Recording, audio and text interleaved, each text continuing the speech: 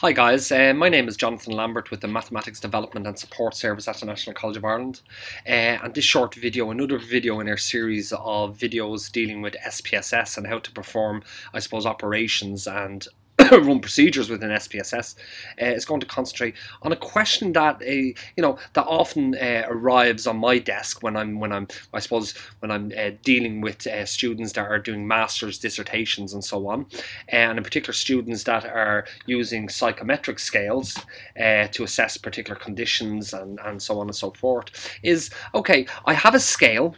And is it possible for me to identify a cutoff point on the scale where the cutoff point should be a clear demarcation of those people that have a specific condition and those compared to those people that don't have a specific condition? And for this video, I'm going to use a particular scale just to, I suppose, to help conceptualize what we're trying to do. It's what's known as the job satisfaction scale. Okay. The job satisfaction scale is a particular inventory that contains 10 items. Yeah, okay. So if you were to take this particular job satisfaction scale, it's a self-reported scale.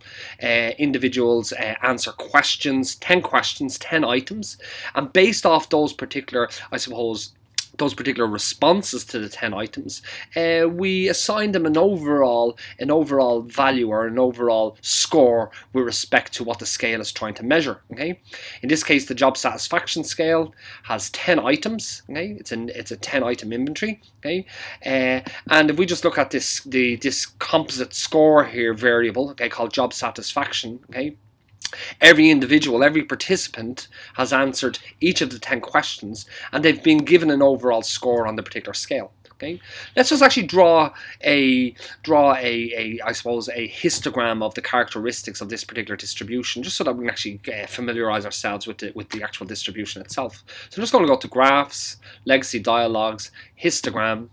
And actually what I'm going to do is a histogram of just job satisfaction, okay? And I'm going to hit OK here, okay? So when I hit OK, I get the histogram for job satisfaction, and you can actually see the scores on this particular scale range from 1 up to around 5, okay? A low value would be indicative. A low value of in this case would be indicative that you are satisfied, okay, and a high value would be indicative. Oh, sorry, I'm actually wrong here. A low value on this particular scale would be an indication that you are not satisfied, and a high value on this particular scale would be an indication that you are satisfied. Okay, so the scale is ranging from 1 up to around 5. Okay. Let's just go back into our data set here. But really what I would like to be able to do is I'd like to be able to find a point on this scale. Okay, actually let me go back into the histogram. Okay, I'd like to be able to find a point on this scale, a demarcation point. Okay, let's say for example 3, if that was the point. Okay, that anybody above 3 is satisfied and anybody below 3 is dissatisfied with respect to their job. Okay, so I'm wondering, what is the demarcation point along this particular scale that differentiates between those that are satisfied and those that are not satisfied with respect to their particular jobs. Okay, so we apply this particular inventory. We create a composite score with respect to job satisfaction, and every individual has a particular job satisfaction score. For example, the first respondent here has a job satisfaction of 4.40, meaning they are satisfied. Well, they're high on the satisfaction scale. This particular individual here has a job satisfaction of 3.90. This individual here has a job satisfaction of 2.10, meaning that they're not really that satisfied. Okay, so that's what we did. That's how we captured the data. But we also asked another question, another self-reporting question, and the question was, are you satisfied with your job? And the answer could be either yes or no. So now what we have is we have two measures. We have a measure of satisfaction that's been composed or created from the 10 item inventory, the job satisfaction scale inventory, and we have a self-reported value from the actual respondents themselves on whether overall they actually feel satisfied or dissatisfied with respect to their own work, with respect to their own job. So what I like to do is I like to try to be able to find a cutoff point on this particular job satisfaction scale. And it's actually straightforward to do that within SPSS if you have a scale Okay? And if you have, let's say, one of these, if you have a criterion variable, okay, that is associated with that particular scale, that lets us know how the respondents actually feel, whether it's a yes or no with respect to, in this case, satisfaction. To do the analysis, I suppose what we're going to rely on is what's known as a ROC curve, a receiver operator characteristics curve. Okay, it's a curve that has a little bit of history associated with it. It goes back to the days of, I suppose, when we had radar stations that we had men sitting in front of radar screens, and blips would come up on the screens, and it was their job to try to identify, based on the blip, whether this was an enemy coming in to bomb a particular location or not. So in some cases they got it right, in some cases they got it wrong. Okay, so we had this concept of true positive identification, and then we had this concept of false positive identifications, true negative identifications of targets, and false negative identifications of targets.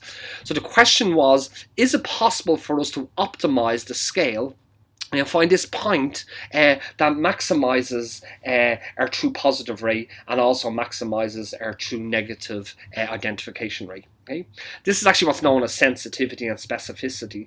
These are just two words that I'm mentioning here. By definition, sensitivity is, I suppose, how good a scale is at correctly identifying those particular individuals with a specific condition.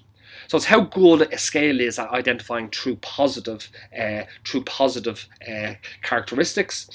Specificity, by definition, is how good a scale is at correctly identifying those without a specific condition. In other words, how good is the scale at identifying true negative characteristics? And to do this, we use a ROC receiver curve. Okay, and let me show you how to do this in SPSS. We go to Analyze, we go down to ROC curve, we choose ROC curve.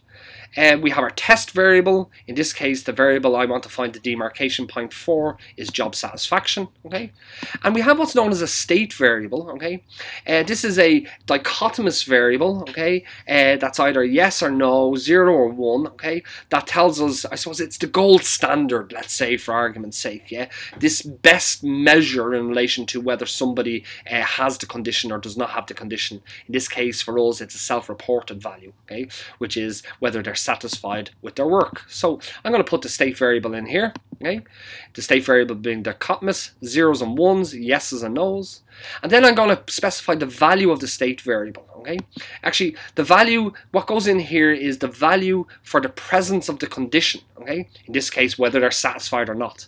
And the way we've coded it up, actually let me just cancel this here and go back into variable view. Okay, you can actually see that the satisfied variable, satisfied with work, has been coded as 0 to represent no, the absence of the condition, and 1 to represent yes, the presence of the condition.